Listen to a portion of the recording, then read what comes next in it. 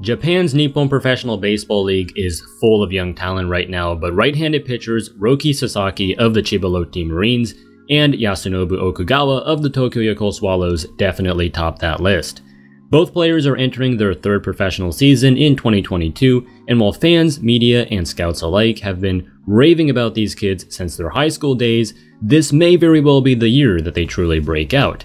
We were already treated to a bit of a preview of what these generational talents are capable of, as Sasaki pitched to a 2.27 ERA and Okugawa pitched to a 3.26 ERA in their respective rookie campaigns.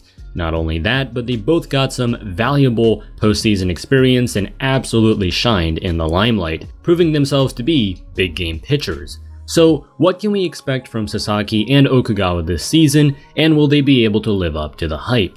Well, let's remember how we got here first. Born in Rikuzen Takata, Iwate on November 3, 2001, Roki Sasaki attended Hanamaki Higashi High School and blew scouts away with his remarkable increase in velocity every year, as he was clocked at 91 miles per hour in the 2017 summer tournament before hitting 96 miles per hour in the summer of 2018 and 98 miles per hour in the fall of the same year. But it wasn't until April 6, 2019 when Sasaki really made headlines, as the then 17-year-old was unofficially clocked at 101.3 miles per hour, breaking Shohei Ohtani's high school record of 99.4 miles per hour.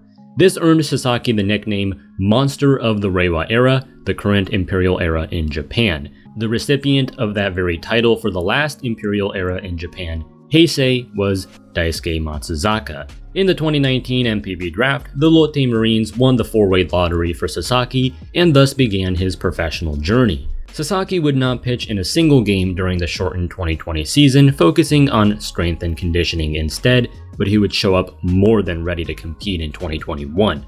After surrendering just 10 hits and 1 earned run across 20 innings of work on the farm team, Sasaki would make his MPB debut on May 16th against the Seibu Lions, and he would record his first career win in the following start against the Hanshin Tigers.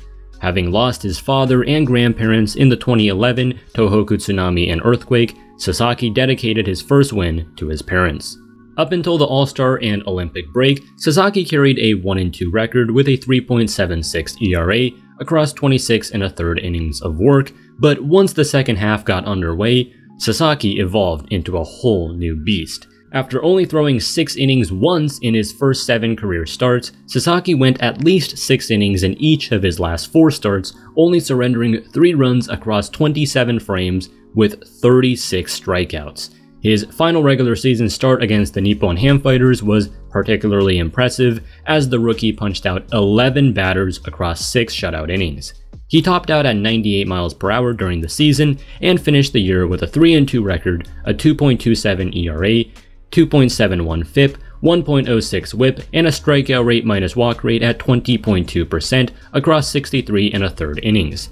Then in his postseason debut, Sasaki struck out another 10 batters, allowing just 1 run over 6 innings. Sasaki wouldn't get another postseason start, but he definitely proved what he's truly capable of, and keep in mind this was his age 19 season. And earlier this month, Sasaki just hit 101 miles per hour on the radar gun in an exhibition game. So this is really going to be a huge year for him. Oryx Buffalo's ace Yoshinobu Yamamoto is far and away the best pitcher in Japan right now, but if anyone can dethrone him, it may very well be Roki Sasaki. He's mostly a 3-pitch guy at this point, relying on his flaming fastball 60% of the time, along with 2 very strong secondary pitches in the forkball and slider. He was averaging in the mid-90s with the velo last year, but as he settles into the league and gets more comfortable with his command, that average velo should only continue to climb. So we shouldn't place any unrealistic expectations on the monster of the Reiwa era, but if his second half success last season is any indication of what's to come, then the rest of the league should be trembling. Moving on, Yasunobu Okugawa was born on April 16, 2001 in Kahoku, Ishikawa, and attended Seiryo High School. Now, unlike Sasaki, Okugawa didn't really set the world on fire with his velocity, but what set him apart at his young age was the impeccable command, earning him some comps to Masahiro Tanaka. Scouting the 2019 Under-18 World Cup, Sungmin Kim of Fangraphs reported the following. If I had to choose the best prospect of the tournament, there's no doubt it would be Okugawa. The 18-year-old righty made headlines earlier this season by leading his high school to the Koshien finals and hitting 95.7 miles per hour. Along with Roki Sasaki, Okugawa was one of the players most sought after by Major League scouts on the Japan team. What makes Okugawa a dangerous pitcher is his command. Throughout the game, he was able to locate in different quadrants of the strike zone and keep hitters off balance. That game Kim is referring to is Okugawa's September 5th start against the Canadian national team, where he punched out 18 batters in just 7 innings. Clearly, this kid was the real deal, and much like Sasaki, he was highly contested at the 2019 MPB draft, but the Yakult Swallows won the three-way lottery for his negotiation rights and thus began his professional career. Throughout 2020, Okugawa pitched in 7 games down on the farm team and posted a 1.83 ERA with 18 strikeouts in 19 2/3 innings, earning him a chance on the first team on the final day of the regular season. Unfortunately, his debut would not pay dividends as he allowed 9 hits and 5 earned runs while only managing to get 6 outs of the 15 batters he faced. Unfazed, Okugawa made the opening day roster in 2021 and made his first start of the year on March 28th against the Hanshin Tigers. He would get his first career win in the very next game against the Hiroshima Carp, despite surrendering 5 runs in 5 innings as his team put up 11. But other than a couple of good starts here and there, Okugawa was really struggling for the first few months with a 5.45 ERA through June 8th. However, that's when his fortunes would all change. On June 20th against the Chunichi Dragons, Okugawa threw 7 shutout frames to earn his 3rd win of the year, and he would never look back. He began to work much deeper into games on a consistent basis, and that command was really starting to play. For a 7-start stretch from July 1st to September 28th, Okugawa didn't walk a single batter.